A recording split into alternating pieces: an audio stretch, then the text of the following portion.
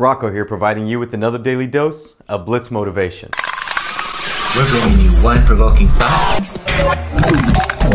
in just 1 minute.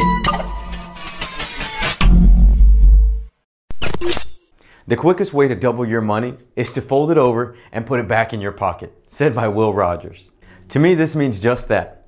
If you're always complaining about not having money, then I suggest you stop spending it. Simple, right? This is where a budget comes in very handy. Your actionable item for the day.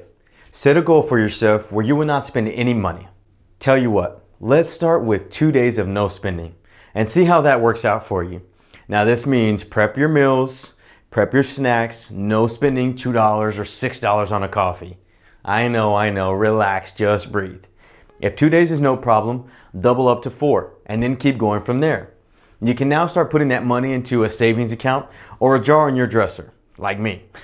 This small daily task allows you to hold yourself accountable with incremental goals. I promise, this is going to be the easiest way to pay for your next vacation. Ready to try? Great. Now get out there and optimize your day. We'll see you tomorrow for more Blitz Motivation.